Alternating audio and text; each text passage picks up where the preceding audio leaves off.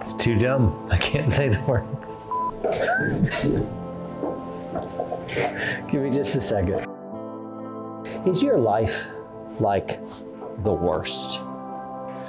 If you shop Sportsman's Guide and use code WARPOET, your life is unlikely to change very much. Let's be honest.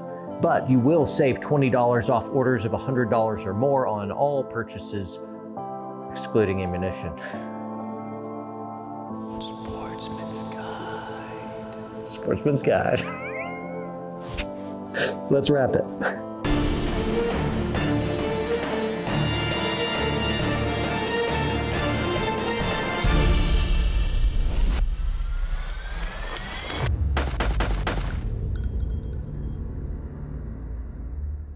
All right, hey folks, I am joined again by Clint Emerson. We've already done some cool stuff and videos. Check below in the description for links to that. Clint is the writer of 100 Deadly Skills, Escape the Wolf, some other stuff. He was a former SEAL and spy, and I'm getting through this stuff pretty darn quick. Yeah, you're good at it. Yeah, good bio. I am a professional YouTuber, which... My ego inflates every time. I love it.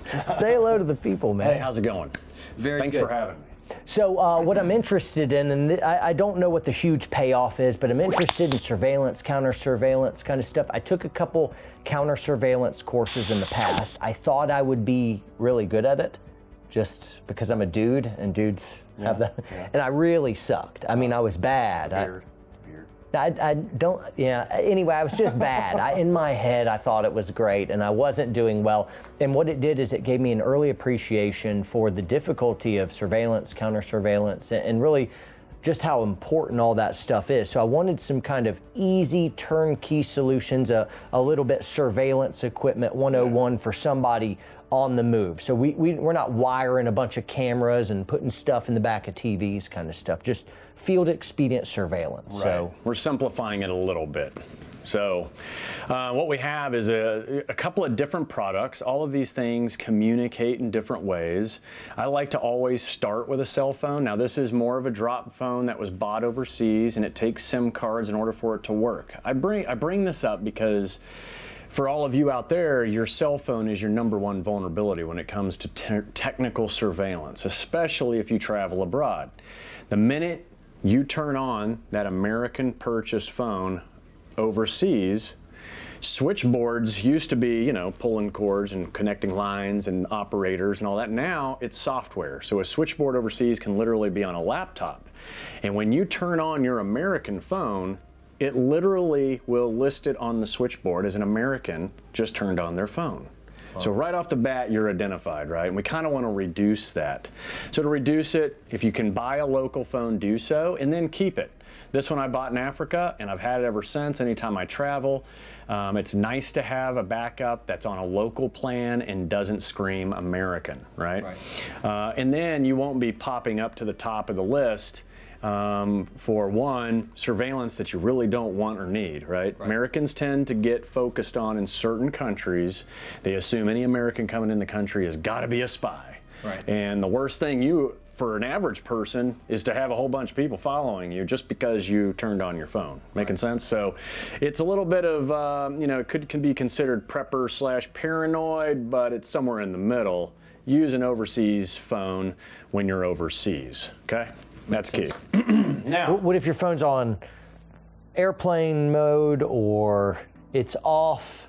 Does it matter? I mean, off is not really off these days. The reason you cannot remove your battery anymore is because each battery has its own processor, which means the phone is never truly off. The only way you can render any phone safe is by completely removing the battery. And even on some phones, depending on the platform, there's still a battery, a permanent battery inside that you don't know about that kind of keeps things up to date and running even when it's off.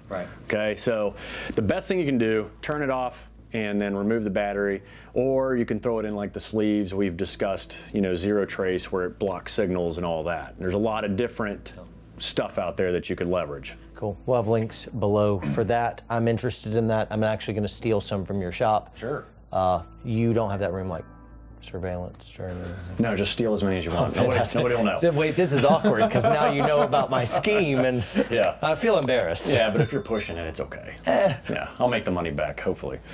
All right, next, we always hear about audio and video, right? Video seems to be the one thing that can get you in trouble these days, and you have to be aware of it.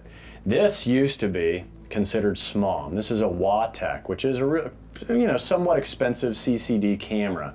The chip inside has the, I believe it has the X drive made by Sony, which makes it nice and sensitive. It can collect a lot of imagery even in low light, and it's also got a color option, so you can go back and forth between black and white and cover. Black and white is the preferred choice for surveillance because if there isn't much light, black and white still gives you what you need most of the time. But now imagine, this used to be considered small, and this is 10 years old. Now you take something like this, and we'll probably have to zoom in at some point on this, but you can see that this is the size really of a pinhead lens at the end of this little chip. And then you've got your power and everything. So point being is cameras can be installed just about anywhere these days. And with this doesn't draw hardly any power. So back in the day, you used to have to go in and service any of your installs. If you installed a camera, you did some calculations, it was like, oh, I got to go back in 3 days and literally switch the batteries out. Unless you did parasitic power, which means you're hooking it up to something in the room that already is providing power and it's pushing the signal out. But with something like this, you don't have to worry about going and servicing it like you used to, right? So technology is getting smaller, faster, lighter, cheaper. Bad guys can certainly afford all of this now, where back in the day, they couldn't. And it's something to be aware of. Whether you're hotel rooms, Airbnbs, cameras can be anywhere, all right? So always assume you're being watched and kind of question the things that you do, even in privacy. So Airbnbs make me nervous because it's like someone's own home, and like wiring that junk up, I feel a little every time I go into a hotel room, I'm always looking for signs that someone's trying to surveil me. But an Airbnb especially, I feel like it's a much higher likelihood. Is that true? I don't know the statistics, but I would just assume that you're being watched. And anecdotal assumptions from you is what I'm looking for. That's great. It's a good idea just to, if you assume you're being watched, heard, and followed, then you're probably always going to be doing the right thing. But Big Brother's in my pocket, so that's definitely true. This is where everyone, I want you to sound off in the comments if you've ever said something out loud and then all of a sudden checked your technology and there it was. I want to know that story. Put it below in the comments, and those are really fun and very spooky to read, but hopefully it'll underscore the importance of what Clint just said of assume, assume, assume. It's all cataloged forever. So, all right, let's keep going. Yeah, so scary. And another aspect of collection, right? You got audio and video. Then you have your SIM cards in your phones. So this is a SIM card reader, right? So if I got a hold of your SIM card in your phone and put it in here and then plugged it into my laptop, now I can collect everything that's on your phone is going to be on that SIM card. That's phone numbers, contacts, you name it. It can all be put on there and downloaded in a couple of seconds. So the point to this is always keep your devices with you. Do not leave any of your mobile devices behind in a hotel room, and don't think for a second that the hotel room safe is actually safe, because management always has access to that. Management in a lot of countries, their second income is actually providing stuff to their government. So don't think for a second that your stuff is safe in a hotel safe overseas, right? Awesome. Keep everything with you, a messenger bag, backpack, whatever. Do not leave it behind, because it's that easy to collect off of it. Key loggers, right? If you left your laptop behind, I can go up with this little guy, plug in, load it in a couple of seconds. Now your computer will send me everything you type. So passwords when you're logging into your banking accounts, the messages, your business, whatever it is that's sensitive to you now just belongs to the person who put that keylogger on. So once again, do not leave your devices unattended. Tracking. tracking is a big deal. These tracking devices happen to be about 15 years old, and they're still, you know, somewhat small. Right. They come with earth magnets so that they easily attach underneath to the car frame. The thing about tracking devices, in order for them to work, there's several things, right? They have to be able to see the sky. So they can't be encapsulated in anything metal. So a lot of times when they're stuck on a vehicle, they're somewhat visible, meaning physical inspection is a great way to determine whether or not you have something like this. Or they could be tossed under a seat in a vehicle, right? So they're not going to be able to be buried too far, or else it can't see the sky. If it can't see the sky, then it can't locate itself. And then the way they communicate back to software is either GSM or CDMA, which once again goes back to SIM cards that you would plug into this, and they communicate over data via cell phone towers.